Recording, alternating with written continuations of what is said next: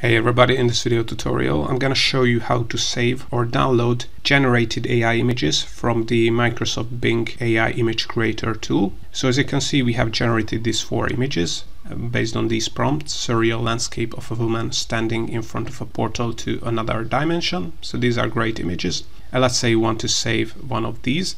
As you can see, you can still check out the history in the right side here, so you won't lose the images if you generate a new images based on a new prompt. But let's say you want to save these images. So let's say you want to save this one. So if you click on it, you will see that it will open up in a higher dimension. And you can either click on save here, and this will save into your Microsoft Bing account into a saved images collection. You can also share the images if you want by clicking on the share button and then copy the URL of this image here. But if you want to download it to your PC or Mac computer, just click on download here, select the folder where you want to download your JPEG image, click on save, and then if we open up the image, as you can see, here is the image opening up from our computer.